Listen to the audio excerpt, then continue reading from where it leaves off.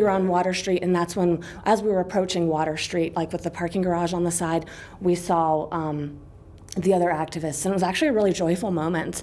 Everyone was cheering and seeing each other. We were really happy that the hate speech had been shut down. They didn't get to say a single word of their speeches because the whole area was ordered by the police to be evacuated. So we were celebrating.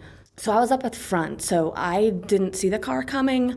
I saw Heather's eyes right after she was killed, and I remember it was kind of in slow-mo, thinking, well, that's what someone looks like when they're dead.